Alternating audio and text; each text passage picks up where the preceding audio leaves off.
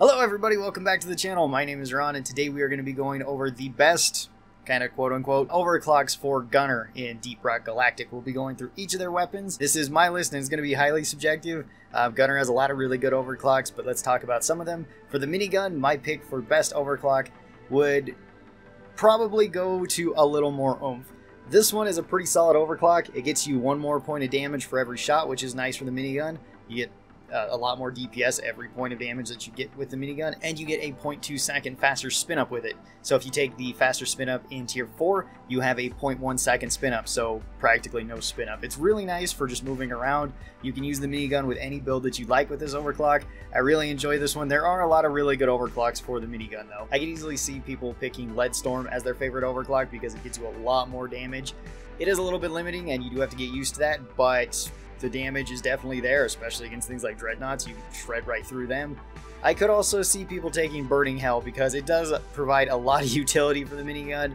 It is a really nice if you pair it with volatile bullets from the revolver. And the minigun doesn't really have any bad overclocks. We will pick one once we get to the worst overclocks for the minigun. But for my best pick, I think I would go with a little more oomph. It's a very solid overclock that just lets you have a very flexible build. Up next, we have the Thunderhead Heavy Autocannon. This is a weapon that doesn't have any bad overclocks. It doesn't even necessarily have good overclocks. All of the overclocks I would say are probably great to amazing. Best overclock for me, for the autocannon, I would pick Neurotoxin Payload. This one is just super useful on high-level missions, especially if you start playing on the higher hazard levels where bugs start moving really fast, especially on Haz 5. They will outrun you, so you can't really run in a straight line away from the bugs. You kind of can if you have Neurotoxin Payload. What this one does is there's a 50% chance of inflicting the poison onto any enemy where they are hit either with the direct damage or with the splash damage of the shell. This will then put the Neurotoxin on them. Neurotoxin deals damage over time. It also slows down any enemy affected by this. This does 12 points of poison damage per tick, and this lasts for 10 seconds. So you can get a lot of extra damage out of this. Downsides for taking this though are that you lose out on AoE damage and you lose out on direct damage. So your damage is cut down. Your overall damage can be quite a bit higher though, because you do have those constant ticking damages, as well as you do get a slightly bigger AoE radius, so it's easier to splash the poison onto them. One thing that does make this really strong, at least in my opinion, is your tier 5 ability, which is to fear enemies. And this counts also for just splashing damage. So you can just hit a bug, splash some of the poison to them, and also potentially splash fear to them so they are running away, they're slowed down, they're taking damage over time. I could see people taking Big Bertha though. Big Bertha is a really fun option. You do a lot of single target damage then, and cutting down on that base spread is nice.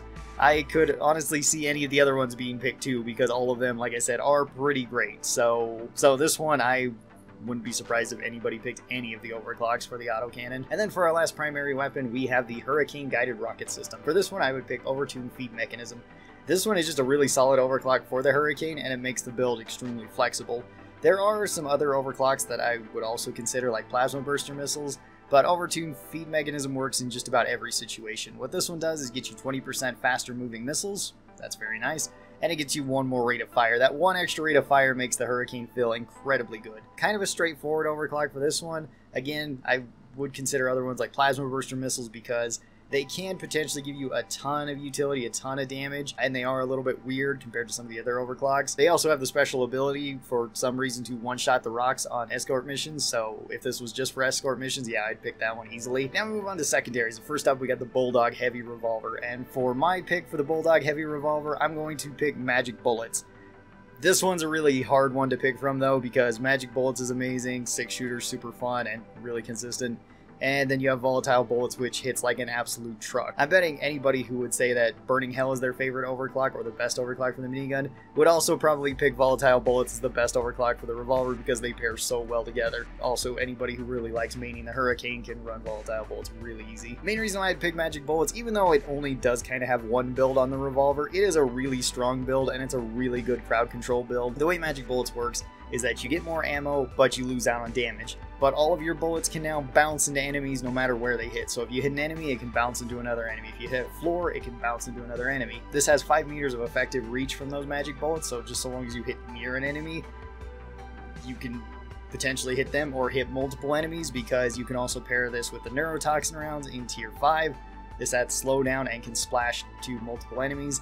Well, it can splash so long as you take the tier 3, which is for explosive rounds, which will lower your damage even more, but, well, it will lower your direct damage, but it gives you AoE damage that actually gets you a little bit more damage. And with the poison, this can have poison splashing rounds to multiple enemies. So it's kind of like having neurotoxin payload, but on your secondary, it clears up crowds really easily.